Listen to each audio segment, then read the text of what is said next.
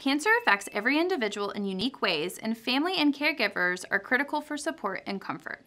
Oftentimes, we're nervous about what to say or do. We don't want to respond the wrong way. Some helpful tips for supporting your loved one with cancer include: validate their feelings. Validation involves acknowledging what they're thinking, feeling, or experiencing.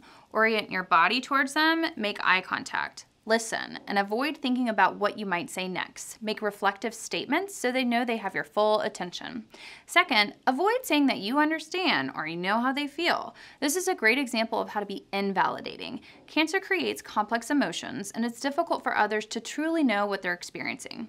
Third, ask them how you can help. Maybe you could run an errand or two for them, help watch their kids one night, pick up their mail if they're tired. Sometimes getting others to assist with daily tasks can provide a lot of relief and comfort. Finally, silence is a beautiful thing. It's okay to not always talk. Simply being present with your loved one shows them you care.